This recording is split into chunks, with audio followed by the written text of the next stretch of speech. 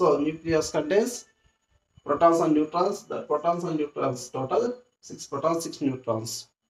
We divide.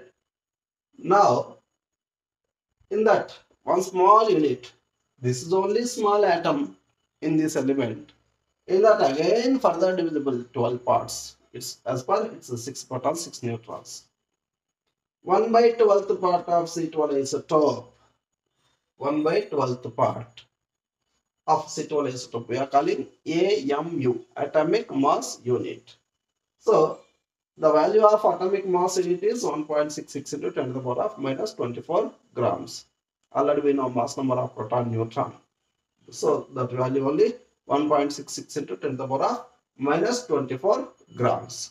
That is one unit value. For example, sir, you taken carbon, okay. I will take nitrogen. At the time, nitrogen mass number is 14. It contains 7 protons, 7 neutrons. Divide into 7 parts. Sorry, total 14 parts.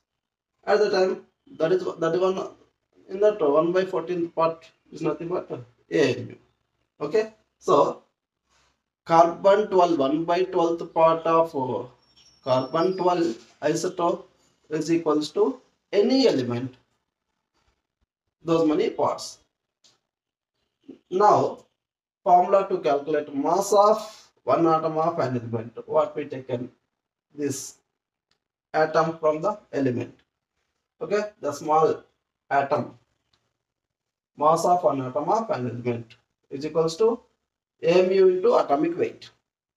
AMU into atomic weight. AMU value how much? 1.66 into 10 to the power of minus 24 into atomic weight. Carbon.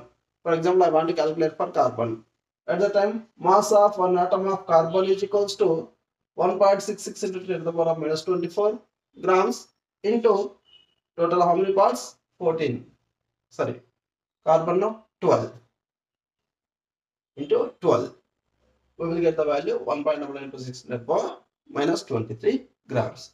You want to calculate for nitrogen at the time, say 1.66 into 10 to the power of minus 24 grams into atomic weight of nitrogen is 14. If you multiply, you will get that value. Okay, so for any element, general equation formula 1.826 into 10 to the power of minus 24 into that particular element atomic weight. Oxygen you taken means atomic weight 16 will come. 16 into 1.66 into 10 to the power of minus 24. If you multiply, you will get the value of mass of one atom of oxygen. Okay. Thank you, children.